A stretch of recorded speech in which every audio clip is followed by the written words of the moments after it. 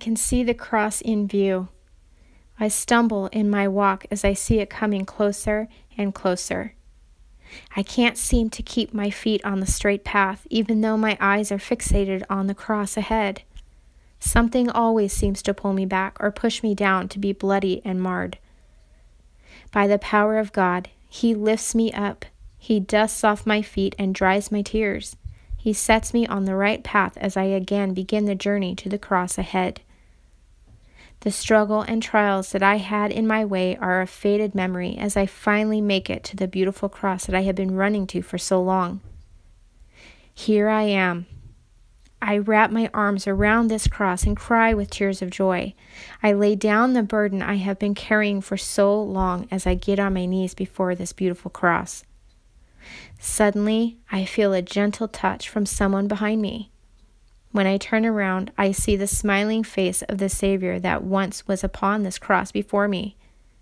He looked at me with an intense love and lifts up my chin only to tell me, "I love you." The words keep ringing in my ear. It is finished. It is finished. No more condemnation for you, my daughter. No more wondering where you belong. You belong to me. You are my love, and I delight in you, my daughter. You will always have a safe place to call home, for I will never shut the door to you again. I will never tell you you aren't welcome in my home. You are wanted, you are loved, and you are mine. When the world tries to take you down, call to me. When you feel lonely and depressed, call on my name, for I am there. I am always there.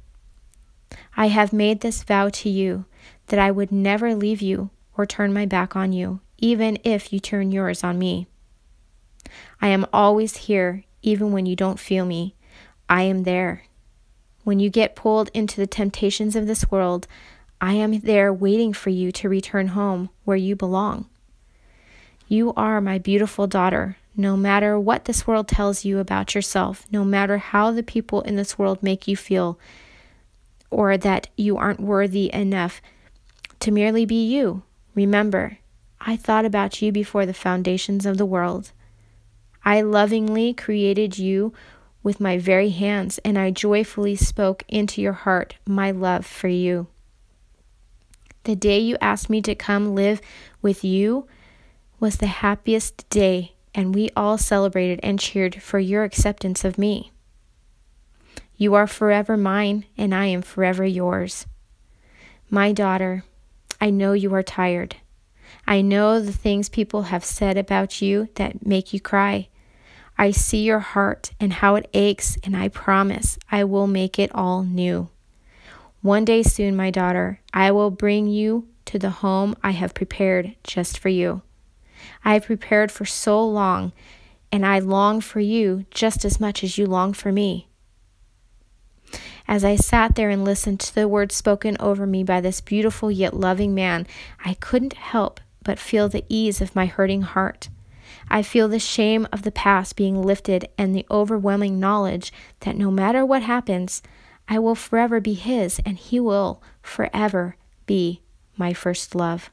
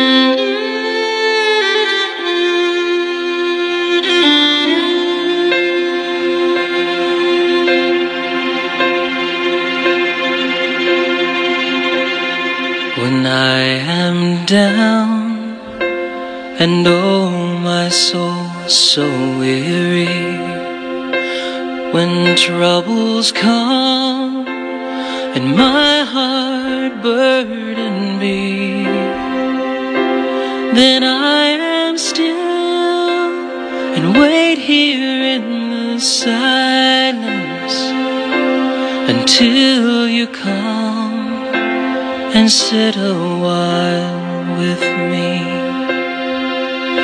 You raise me up so I can stand on mountains. You raise me up to walk on stormy seas. I am strong when I am on your shoulders. You raise me up to more than I can be.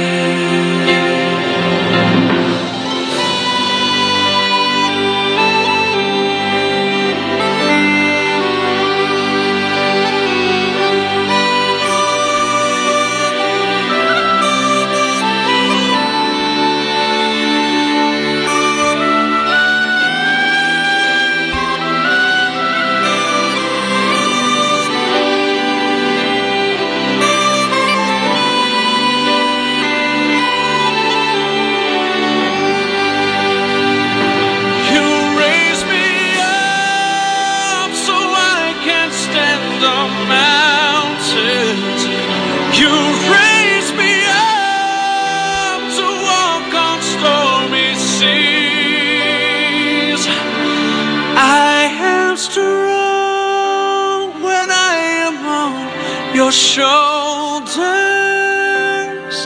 you raise me up to more than I can be.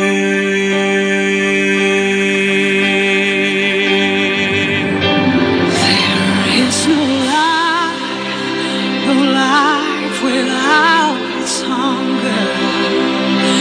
Each restless heart beats so imperfectly.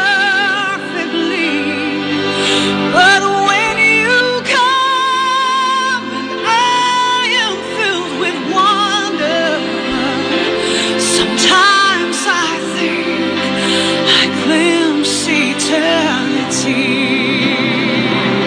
You raise me up, I can stand on mountains, to walk on stormy seas. The stormy sea, and I am strong when I am on your shoulder. Oh, you raise me up to more than I can be.